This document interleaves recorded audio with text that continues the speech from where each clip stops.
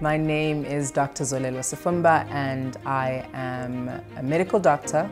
I am also an occupational survivor of multidrug-resistant tuberculosis as well as COVID-19, both illnesses that I contracted on the front line, and I am a global health advocate and activist.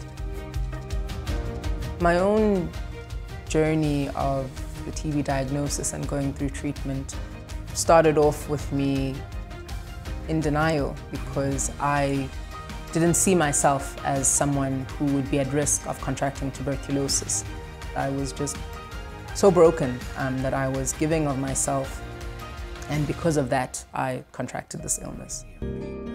What would have helped along my own journey with tuberculosis was if the diagnostic tools available worked a lot faster. I got tested and about 2 weeks later, the results were out. What happens between the test is done and the results coming out is that people go home.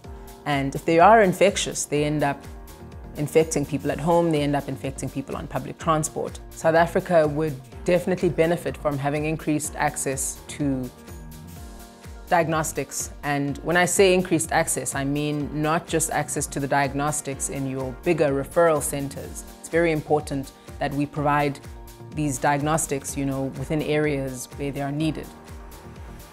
The Gene Expert machine essentially revolutionized the way that we diagnose people.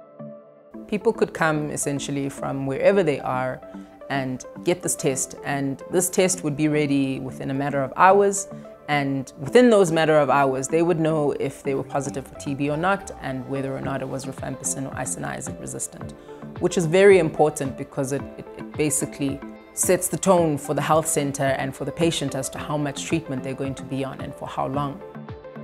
The goal of ending TB in 2035 is possible, but we need diagnostics that are fast, that can give answers within a certain amount of time so that people can get treated within a certain amount of time. We just all need to use our voices the same way that I have all these years and continue to.